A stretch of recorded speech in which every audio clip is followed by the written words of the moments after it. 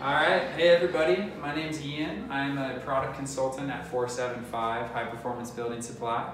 I work out on the west, and today I'm going to be introducing you to LUNOS. This is an installation by Hiatus Homes in Bend, Oregon. So what I'm introducing you to today is our LUNOS E2 system.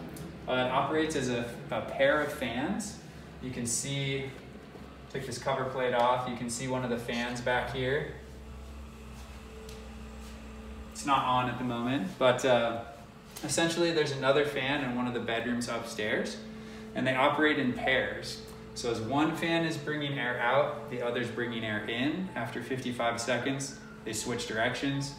Now this one is bringing air in and the other is taking exhaust air out. And that's how you get your heat recovery, up to 85–90% heat recovery.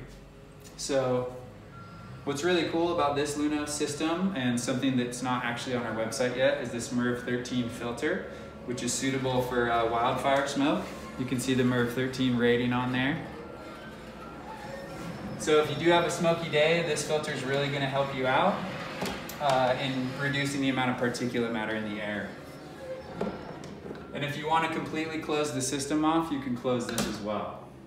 So now no air is coming in. So now we're going to show you how the LUNOS fan is controlled. So this is our rotary switch. It's actually one of the products that 475 has designed and manufactured ourselves. So what's really nice about this is it reduces the issue of people thinking that it's a light switch. You can also use a double rocker switch here to control LUNOS, but we really recommend this so that if a guest is in your home, they stay away from that and they don't mess with your ventilation system. So we have off, low, medium, and high.